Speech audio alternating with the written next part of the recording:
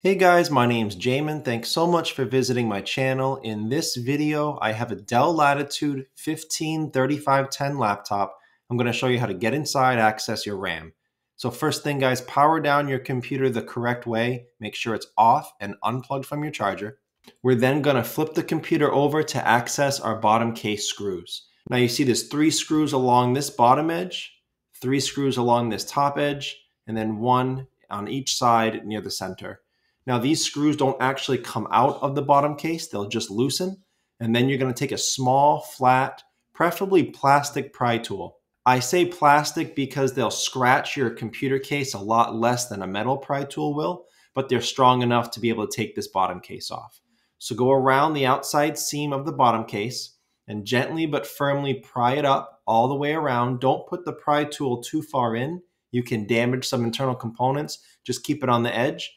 And if you get stuck going in one direction and you can't get it up, leave it alone, go to the other side and continue in the other direction.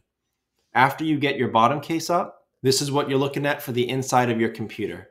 Now, as a quick computer repair side note, guys, whenever I'm working on a computer in my shop, I have it sitting on an anti-static mat. Either that or an anti-static bracelet will go a long way to help you damaging things in your computer. If you need any help with tools or supplies, as well as any replacement or upgrade parts for the Latitude 3510, there'll be a link above. Also below in the description, it'll have all the tools and supplies that I would use on this computer, as well as all of these replacement and upgrade parts here if you needed help finding those. Now, before I touch anything inside a computer, guys, I always either remove or at least unplug my main computer battery.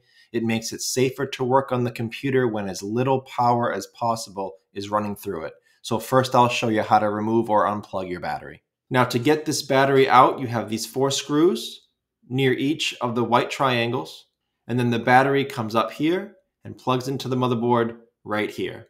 So you have a choice of where you want to unplug the battery from. If you're going to unplug it from this top connector there, as with any cables and wires in a computer, guys, try not to pull on the wires if at all possible. Try to just manipulate the plug. So this plug is easy. It's got a grip on either side. You can use your fingernails or a pry tool and wiggle that right out of that port. If you want to unplug it from here, that's just a snap, so that snaps right off. And that's how you would get your battery out. Okay, so now that the main battery has been removed or at least unplugged, it's safe to proceed deeper into the computer. These are your 2 RAM ports right here. The way that RAM works is there's a spring-loaded metal arm on either side of your RAM stick. The way to get your RAM out is you pry those metal arms away from each other, away from the RAM stick gently. The RAM stick will then release. Oftentimes it'll pop up a little bit, and then you can grab it and pull it out of this port right here. Now to get the RAM back in, as you notice, there's a long side of the port and a short side of the port. So you can only get the RAM stick in one way, the correct way. And then once it's flush and nice and straight, you see the gold here is nice and straight. Once it's flush inside the port, you press down in the center, and then these arms will latch onto it and hold it in place. Most of you will only have one stick if your computer's stock. This computer will max out at around 32 gigabytes of RAM. So that means you can max it out with a 16 gigabyte stick in each port. Now the RAM for this was a SODIMM DDR4, 2400 megahertz for the Intel Celeron model, and then 2667 megahertz for the i3, i5, or i7. So as mentioned before, the link below in the description with all the replacement and upgrade parts for this computer. I'll try to have a recommendation for a single 16 gigabyte stick. If this one went bad and you're just replacing it, you don't really care to upgrade. And for those of you that want to upgrade, I'll try to have 1 or 2 recommendations for a 32 gigabyte kit, which would include 2 16 gigabyte sticks of RAM. But that is how you would access your RAM in a Dell Latitude 3510. So that's the video, guys. I hope it was helpful. If you have any questions, check out the FAQs below in the description. It could save you some time getting an answer.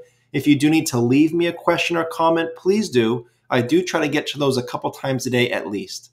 To support the channel, please remember to like and share. Subscribe if you enjoy this type of DIY tutorials. And for those of you that want to support the channel a little further, you can always leave a small donation, and there's a couple ways to do that. First, right below the video to the right-hand side, you'll see the Super Thanks button. You can click on that. you can select a tip amount here. Second way, you can use your Cash App. Find me at $PC Helper. You can leave a dollar amount and you can even leave a little note. So thank you so much for watching, guys, and I look forward to seeing you on my next video.